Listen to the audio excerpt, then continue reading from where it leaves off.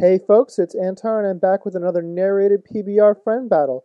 My opponent today is fellow YouTuber ZakkiOrichalcum, who also does narrated PBR battles.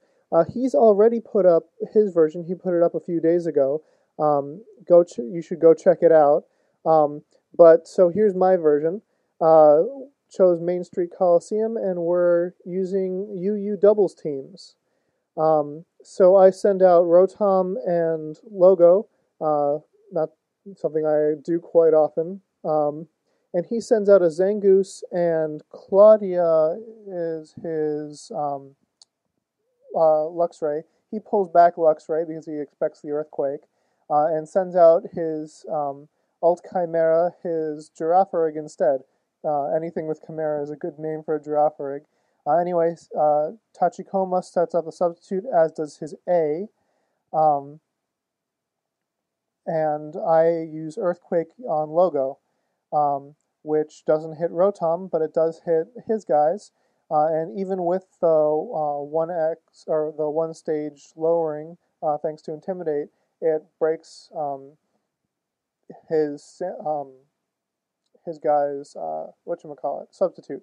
Anyway, I Leech Seed Alt Chimera and finish off his Zangoose with Hidden Power fighting. Um, yeah, I was really glad that KO'd. Zangoose isn't that bulky. I was just also glad that I was faster than all of those guys, but I kind of expected that based on the last turn.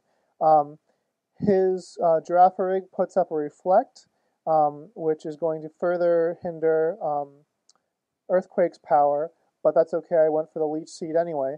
I cut out all the scenes of Leech Seed doing its thing.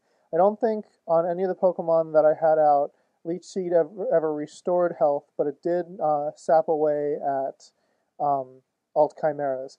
Anyway, I go for a Charge Beam on his Girafarig as I pull back Logo, send out Steelix in its place.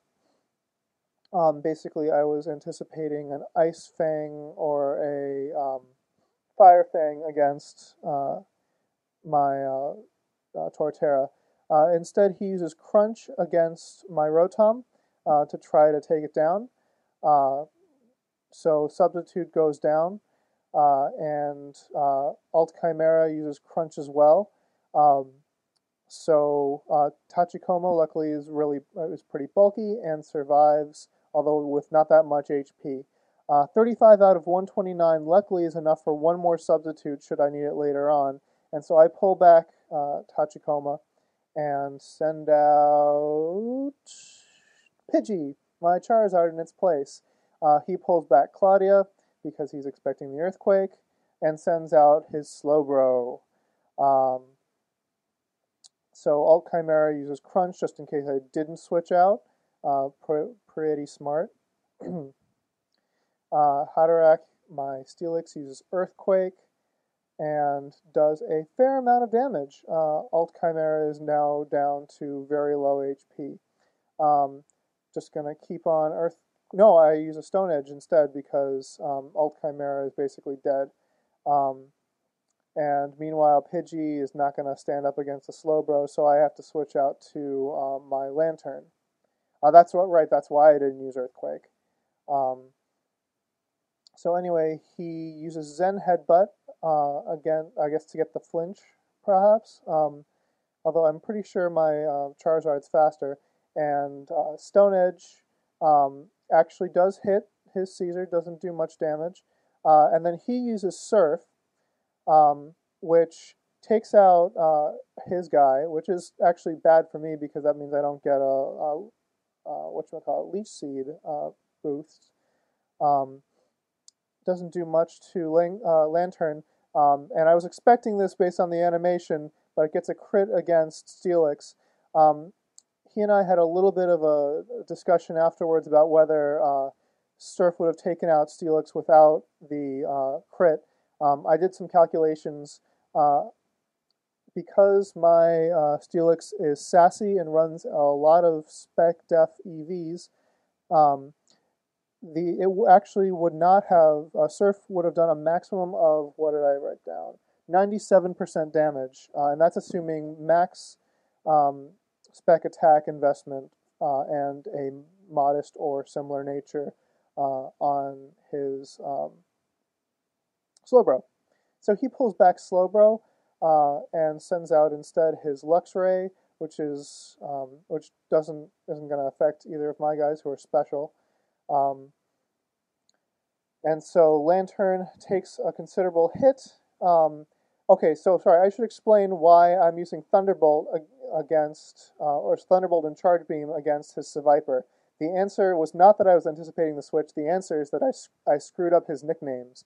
I thought that Slowbro was Isaac for some reason, but doesn't matter. It turns out to have been a good move after all, although a Psychic would have been better, even against his Luxray. So I pull back Angler. I'm going to need him later on, I figure. So I send out my Torterra instead. Claudia, that's his Luxray, uses Light Screen. I'm impressed by his guys. No one's really a dedicated attacker, and no one's really a dedicated support guy. Everyone kind of plays a mixed role. It's a very balanced team. Okay, so he used whatchamacallit, Hidden Power with his Isaac the last turn, and I was wondering what type it was, and given the fact that he has Giga Drain, I'm guessing it was Hidden Power Ground. I should rewatch his video. I'm pretty sure he says. Anyway, he sends out his Ninetales. I used Ninetales in game a long time ago, and I really was less than impressed by it. So I really wasn't thinking that it would be that impressive.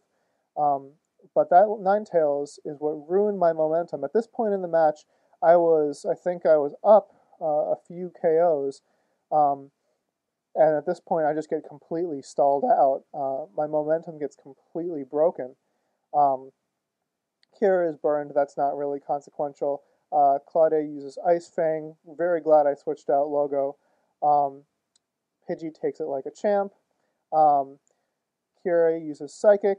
I was expecting this to do a lot of damage, but I think he's using his Fox Ninetales as a special wall. So Pidgey uses Roost, restores some health, and I'm also expecting some kind of super effective hit against him. Alyssa takes the opportunity to Calm Mind, and Claudia uses Crunch against my Gardevoir, which is a super effective hit, and given Luxray's massive attack, is enough to KO. So down goes Gardevoir. Oh well, Gardevoir really couldn't have done too much in this match. And I've got my back up against the wall. A lot of my guys are wounded, which he points out in his commentary. Even though I have the lead when it comes to the number of Pokemon, I've been switching out a lot, and so that's why. I'm probably switching out too much, frankly, and I need to redo my movesets such that I don't need to switch out as much. Anyway, I go for a substitute here, which turns out to be a mistake. I use Brick Break to break the Light Screen. And yeah, so I've got Life Orb on that guy. So he uses Heat Wave on his Ninetales, which does a great amount of damage. So he's got a lot of spec attack investment too, and it breaks the substitute. And so at this point, I know what's coming. I really should have just attacked with Rotom. I'm playing way too conservatively here, and that's what cost me this match. Oops, spoiler. Yeah, I don't think you could have really thought that I was going to win at this point. I was just outclassed. So yeah, I've got very few choices left. I send out Angler to try to take down Alyssa, his Ninetales, and hopefully end this stall and get back on track. Pidgey uses another Roost. Yeah, didn't really know what else to do. Alyssa is faster and uses Energy Ball, which is a super effective hit, and Logo, even though he's a tank, especially when it comes to Spec Death, is down. Oh well. Claudia uses Spark, so I'm pretty glad I roosted. Although maybe it would have been better to attack. Yeah, in fact, it would have been better to attack. That was just a wasted turn. I've got less HP now than I did before. Um, so this match is over.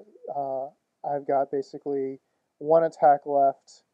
Um, yeah, Dragon Pulse pretty much needs to be removed, but I don't exactly know what to use instead. Pidgey doesn't have the best move set. He comments in his in his narration, that you really shouldn't run a mixed Charizard. I really chose a mixed Charizard basically because of what his stats were. It was an in-game guy, and so I'm either going to have to rebreed or something. Anyway, he won. Good game, ZakkiOrichalcum. I hope I pronounced that correctly. Anyway, comment, rate, subscribe, and challenge. Peace out.